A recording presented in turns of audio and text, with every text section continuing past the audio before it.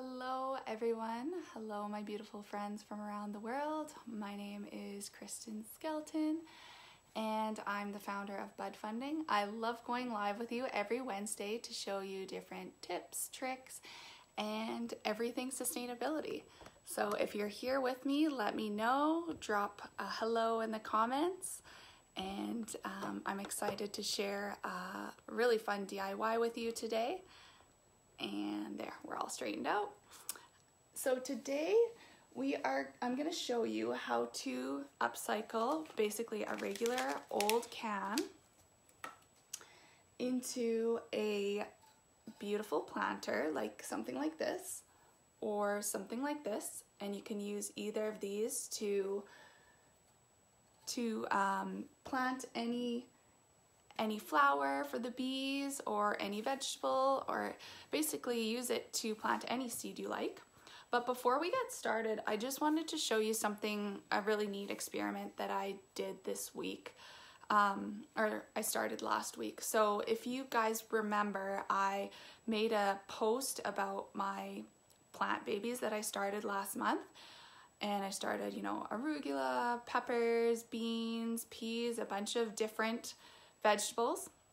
So I started those in little pots, and what I found was the beans were getting really, really tall because they weren't reaching the sun, they weren't getting warm enough, they were getting pretty leggy, and I didn't want them that tall because here in Canada, it's April, still have a few weeks to go before I can plant them outside in the garden. So my beans were getting very tall, and so what I decided to do was I decided to cut off the tops of all of the beans and shorten them a little bit and see if I could propagate the tops to grow a whole new plant. And what I mean by propagate is basically, you can do this with most plants. You cut off at a certain point on the plant, and then you put the top piece that you cut off in water to grow roots, and once you have roots, then you can replant that in soil. So I'll show you what I did. So I have this really awesome propagating station, and I use these to propagate all my plants, and I'll link it in the comments if you guys would like to get one. They look really, really pretty when they have some flowers. So if you would like to join me in the propagation, I'll link it in the comments, and you can get your own. But so these are the bean tops, and so what you can see here is can you see all those roots? Which is really, really cool. And for some reason I was not thinking that a vegetable would do that, but yeah, so I got some great roots on here. So now I can just leave that in there, and the only thing you want to be careful of is you want to change the water every week, or when it gets kind of murky, so it's fresh for the plants. But rule of thumb is kind of just change your water once a week to keep it fresh. And so now I'm gonna get 2 plants out of the one bean seed, which is pretty neat. So that's my little propagation station. So that was a success. But so now let's get back into the DIY project for today. So we're gonna start off with this beautiful little planter that I made, and I actually partnered with a company who asked me to create a video for them, and so I made this one and this one for them, and it was lots of fun. And so what you'll need for this project is you'll need any size can is fine, a nail, hot glue gun, big old hammer, paintbrush, and any type of paint. So the very first step you'll want to do is just take that label off. And usually they're pretty easy to get off, so you can just take that label off your can. And then the second thing you want to do is take your nail, and you just want to puncture holes in the bottom. You can do anywhere from 4 to 6. That just makes sure you don't get root rot at the bottom. so the water can leave the can. So just take your hammer and you can hammer in 4 holes in the bottom. That's what I did with this guy, 4 holes. And then once you have that done, then your can is pretty much ready to go with the design. So you just want to think in your head, okay, what do I want? So for this one, I just decided to do a sun. So I have a sun there, and then I have some dots, and then I have some squiggles on the back. And that was pretty much my design. So once I had an idea of what I wanted to do, I just took my hot glue gun and I started by making the sun. So if you guys can see there, I just did, I started by doing a swirl with the glue, and then I did little sun strokes and little sun rays, and then I did, yeah, there we go. So I just did that swirl there, and then with the, this is all done with the glue, and then I did the sun rays and little dots and little squiggles. And then I just put that down to dry for a couple minutes. I decided on my colors. So for this, I chose to do a cherry red. And then I just colored, and then I just painted the can right over top of the glue. So I painted 2 coats. And then I also did a sparkle coat on top. So that's 3 coats total on this. And I did decide to do the lip inside, so that this can had like a little lip, so I painted that, and that was pretty much it. So now I have this really pretty little planter that I can use, and it really didn't take too many materials, and it was an awesome way to upcycle a can. So this second can is, if you have different materials, depending on what materials you have, then you can choose which style of can you want to do. So for this project, again, you'll need the hammer, the nail, you'll need some sort of twine. I also have a 100% cotton one, so it just depends what color you want to use. And then you have the option of doing this heart.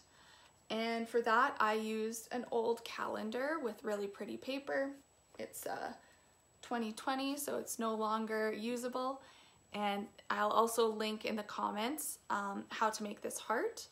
And so those are the materials for this, as well as you'll need a Mod Podge or a liquid glue, and a paintbrush again. So for this one, first step is to hammer those nails into the bottom, and it honestly doesn't take too much force, maybe like 3 little taps and it was good. Not little, 3 medium taps, we'll say. And then you get these. So that was the first step. And then again, removing that label. So then what you want to do is you want to take your Mod Podge or your liquid glue, and you want to paint it about halfway up.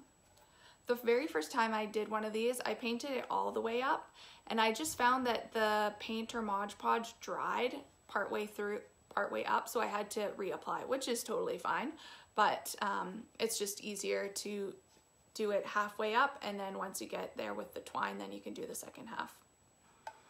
So once you have it painted all the way around, then you can take your twine.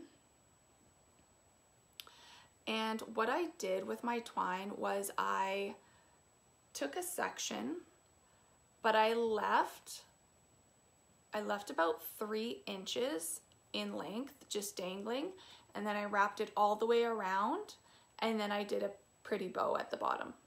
And this can be, depending on how big you want your bow, it can be any length you want. Yeah, like 3 to 5 inches is probably your best bet. So then once you tie your bow and you just press your twine into your Mod Podge all the way around so it's kind of secure, and then literally you just keep wrapping it all the way up the tin can.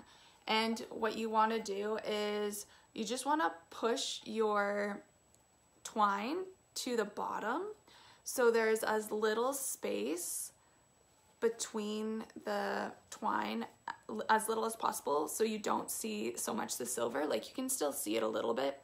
The silver is peeking out, but you just want to try and put those, the twine, squish it together as much as you can so the tin can isn't showing through. So basically you just do the little bow and then you just wrap, and pushing it down so it's all secure and securing it into the glue. And then once you get about halfway up, you can just reapply all the way around your liquid glue or your Mod Podge and continue wrapping till you get to the top. And then when you get to the top, just give it a snip where you want it to end. I put a little dollop of hot glue there, and then I pressed the end, and then that secured it. And then I made my little paper heart, and then I put a little dollop of the hot glue, and then I pressed the paper heart into it, and that's how I secured it. And so that was basically it for this project, for these two designs. So it just depends which one you want to make. And I'll probably make another one of these with a different design. It's pretty fun to do. And then you have your can. So if you have any questions, put them in the comments and I will answer them. And I would love to see your creations, so definitely put them in the comments and let me know. And thank you so much to everyone who gave me some ideas for sustainable TV shows and videos. I think you gave me some ideas on what to watch, and it's just great for everyone else as well to share those ideas. And if you have any other ideas of some awesome sustainable TV shows or movies that you would like to share with everyone, put them in that post or put them in the comments here. And thank you so much for being here, everyone. I hope you have an excellent week, and I will see you next Wednesday. Thanks so much. Bye.